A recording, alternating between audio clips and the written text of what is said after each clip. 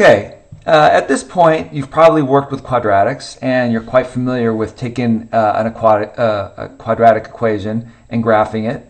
Here are three examples.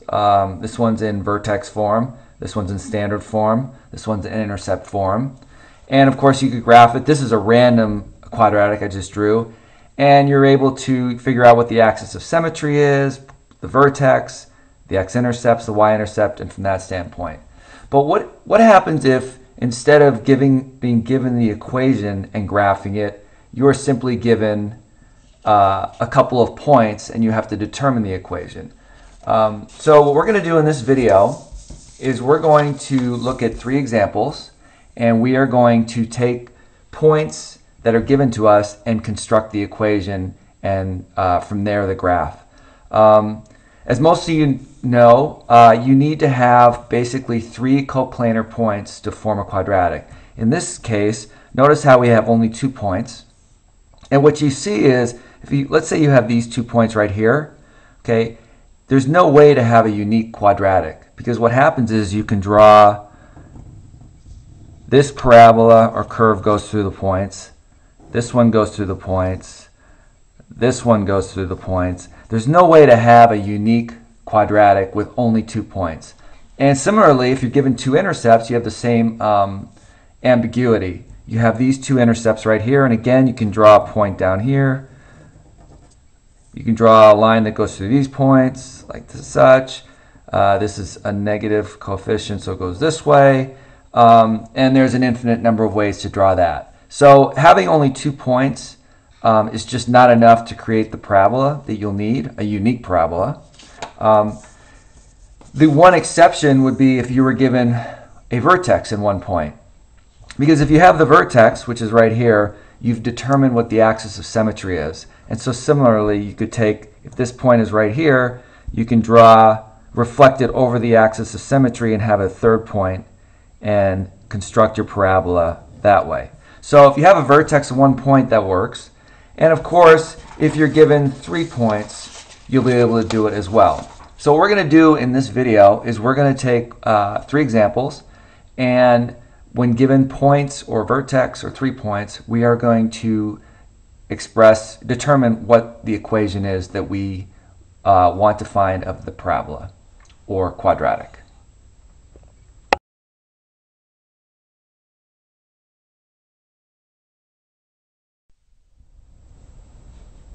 Okay, in this example, we are given a vertex and a point. And as mentioned earlier, you need to have 3 points. The one exception is if you were given the vertex, because you could actually intuitively figure out what the axis of symmetry is and then what, of course, a third point might be. But let's say we have the vertex, we have the point, and basically what the standard strategy is figure out what the general equation is. And of course, in vertex form, this is what the general equation of a parabola or a quadratic in vertex form. And the first step after you've written the equation is to take the points that you're given and substitute them in, because we need to find the a value. So what we're going to do is we're going to take the point, the y value is -2, and of course that's equal to a. We need to find a. And then we have x, which is 6. And then minus h, and of course this is h and k for the vertex. So we're going to substitute in 2 for h squared plus the k value.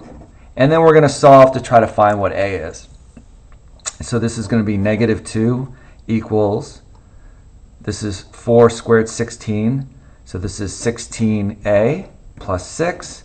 And of course this becomes -8. And therefore a is going to be equal to -1/2.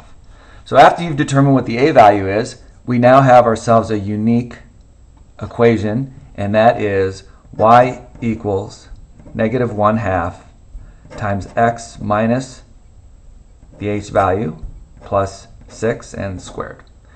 And that's your final solution.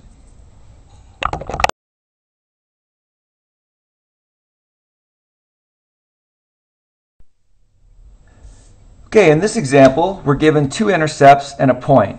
And of course, as we mentioned before, earlier in the video, when you have 2 points, or in this case 2 intercepts, it's not enough information. You have these two right here, and by inserting the third point, that's going to determine what shape the parabola will be. How wide will it be? Will it face up? Will it face down? What sort of stretch there'll be? The third point enables you to find the a value in intercept form. So going back to our example, let's find the equation for this quadratic. So again, we have the two intercepts. This would be the first one, the second one. And again, we go with our standard default, which is just substitute values. So we have our point. So we're going to plug in -12 for y. And then our a value is what we're looking for, because that's going to determine the shape ultimately of what the quadratic is. And then we have x, which of course is 3. I should probably substitute 3 in there. And then minus p. P is -1, so this is going to be +1 times the x value again, 3, minus q, which is 5.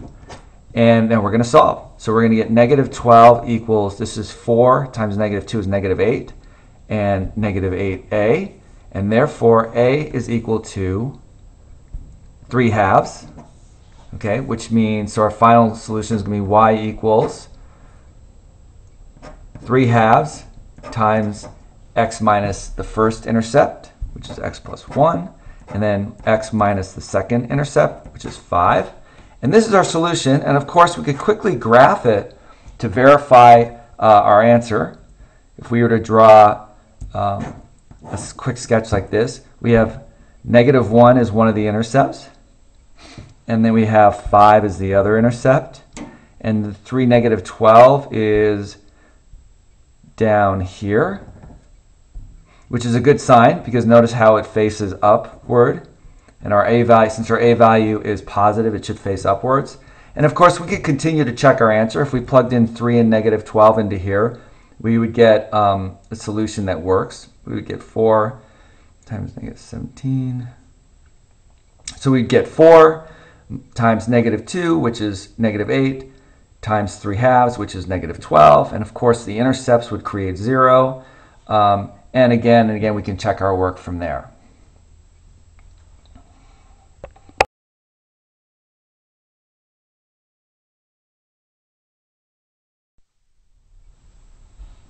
Now our third example is a quadratic that we are given 3 points right here, and we need to find the equation of the quadratic or the parabola that goes through all 3 of them. And this kind of trips up a lot of people.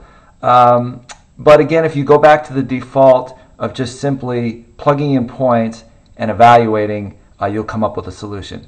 So this is what we're going to do. We're going to take each of these points and we're going to plug it into the standard form of a quadratic. So let's start with the first point. Again, we have 15 equals x squared. If we plugged in -2 squared, we get 4. So this is 4a. -2 into x gives us -2b. And then, of course, this is a constant, so it stays c.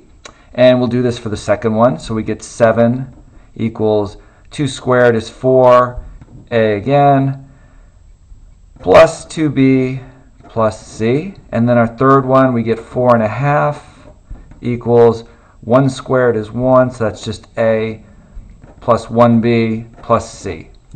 And if you look carefully, what we have here is 3 linear equations with 3 unknowns. So all we have to do basically is find out what a, b, c are and plug them in, and we have our quadratic through these 3 points.